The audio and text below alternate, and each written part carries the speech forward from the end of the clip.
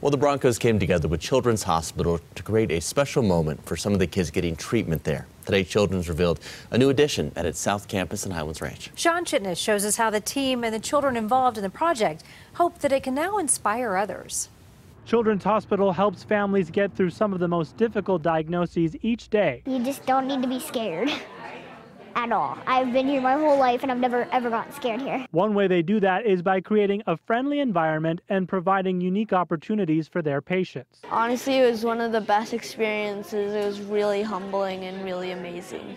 Earlier this year, these two met Peyton Manning for the making of a mural. I am not able to play sports like other kids my age do, but luckily I am one of the few very lucky people to be able to say that I took a handout from Peyton.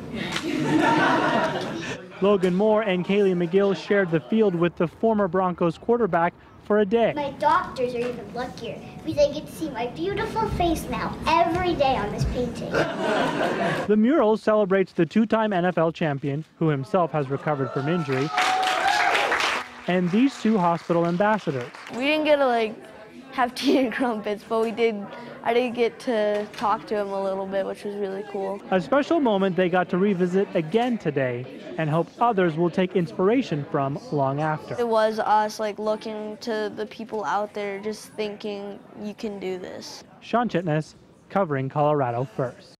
Okay, those young kids are amazing. That girl is something else. Yeah, both of them, right? Awesome.